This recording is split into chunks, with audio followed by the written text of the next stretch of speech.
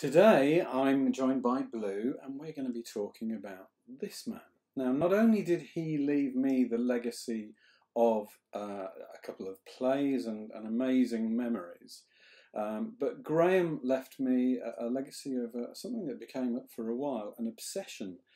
And that obsession was with sound and records. And I can remember going to his house where he had the most amazing sound system with huge speakers and a very expensive record player. And going back to my little flat and trying to play my records on my really quite basic record player with what I thought were quite posh speakers and thinking, I can't hear the bass notes. And that led me to, and I asked him, and he said, what you have to do is to buy a really decent record player. And now, Blue, I have got a really decent record player, haven't I? Yeah. And I've got a few records. Yeah. Yeah.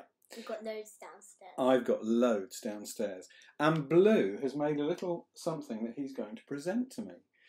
And it is a very special Lego record player. Look at that.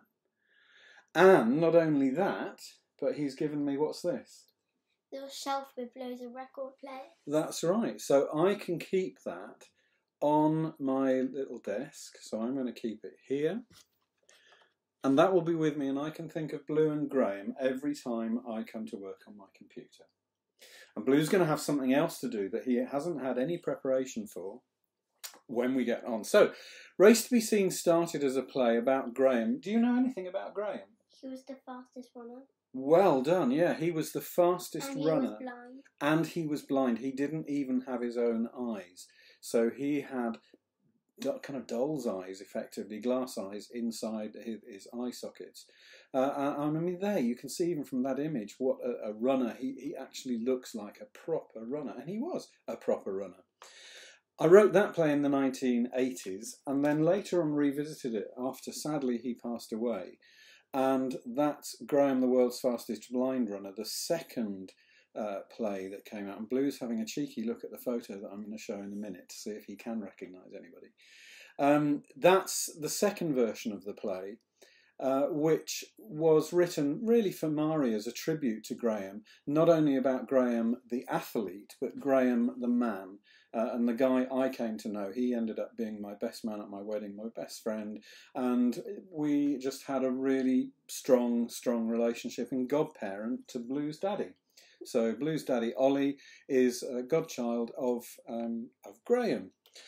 And this play was written and performed by, initially, EBYT, by Tim Ford.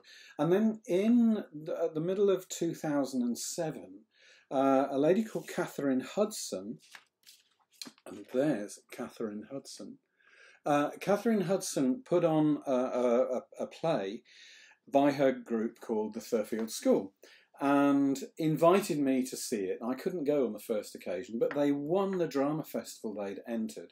So they ended up being in the National Drama Festivals Association England Winners Festival.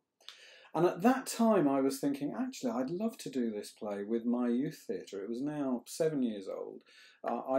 And one of the guys in my youth theatre had performed it for his GCSE play. And I thought, he's fantastic. This is Simon Froud, who ended up playing me in the OYT production. And so we went to see it. Now, I think Blue will recognise two of the people in this photograph. Who do you recognise? You and Daisy. Me and Daisy. And I think you, who are watching, Will and Catherine Hudson, who was the director.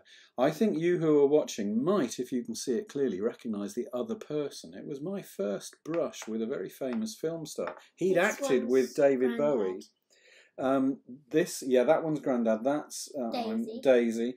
And this one, that's his auntie. That is a guy called Michael Caine, who is a very famous actor, and he performed with David Bowie. So he actually worked with David Bowie. He's super famous. Is he still alive? Yes, he is. And we went to see the play at the English final, and it was just incredible. And Catherine had a real clear director's vision. She costumed the people in black clothes and white gloves, and Graham in white and black gloves, and each of them had a stick, a white stick or a black stick, I can't quite remember, but it just had such a vision, and she used the ensemble of her actors in a way that no professional theatre company could ever have afforded, because it was unique to schools. And I suddenly thought, and this was after I'd been doing things like Dan Nolan with 4 actors, we've got a resource here to use the ensemble like I used to, but like Catherine was doing so well with music in a way that I'd not used music before. And she actually changed my thinking, not only about Graham and influenced our plan to put the production on, but about my plays in general. And she also had to do a shortened version for the drama festival, which led to this, the final version of the play, which is Graham's World's Fastest Blind Runner. But it was a shortened version that was suitable for festivals. And it is, I think, the definitive version of the play. So that's it, and it sets us really nicely up for how our youth theatre managed to do the play soon after this. I think it was in 2008, maybe it was in 2007, but we put this production on and we entered it for drama festivals. Thanks, Blue, for being part of this. Maybe you'll be part of another one in the future. What do you think? Yeah. Lovely.